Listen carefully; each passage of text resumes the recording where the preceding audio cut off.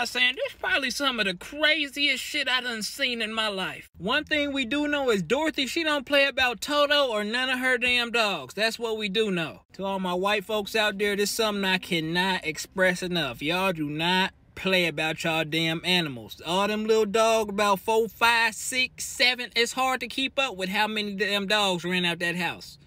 Y'all don't play about them though. She would have been out there scrapping with that damn bear all fucking week if she had to protect her dogs. And she had the flip-flops on at that with the church dress. Them don't even match. You know she about that action. I'm wearing some flip-flops right now. You know how hard it is to move in these motherfuckers? Like, your feet, you gotta have some strong grip to move how you want to move in flip-flops. Can't fight nothing.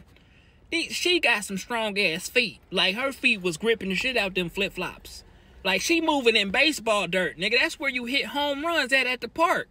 Growing up, you hit home runs in dirt and shit like that. Nigga, that's T-ball dirt she in. It ain't no baseball, it's T-ball dirt. It's different. Hey, I salute you for your bravery and for your heart, your courage for that. Cause look, speaking for me, come on, look, that dog gone. We gonna get a new one from the pet store. Baby, get back in this house. The dog is gone.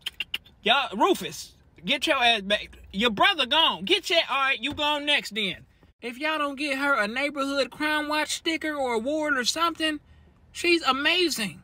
Like, she did all this in a Sound of Music dress and some Kmart flip-flops.